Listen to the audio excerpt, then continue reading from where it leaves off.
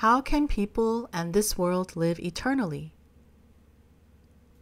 For people and this world to live eternally, one must eliminate his false human mind world and discard even the incomplete person and the world. Then, the Holy Spirit and Holy Soul, Dharmakaya and Sammokakaya, Chung and Shin, which are the spirit and soul of the original foundation, remain. Only when this itself becomes your mind, and you are born again as the body and mind of this, which is truth, can you live forever. No one can live unless they are born again through the words of the masters of the world.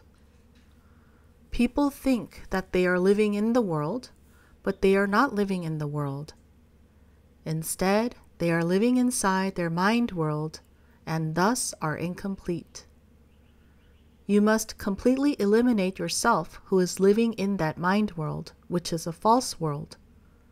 It is only when you discard your mind world and go to truth, and the masters of the land of truth make you born anew, can you live eternally.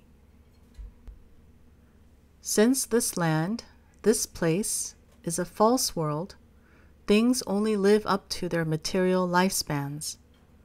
However, when that itself goes to the land of truth that is within your mind and is reborn as truth, it can live eternally without death. Now, because there is a method to go to the land of truth and live there, anyone can achieve it if one follows the method.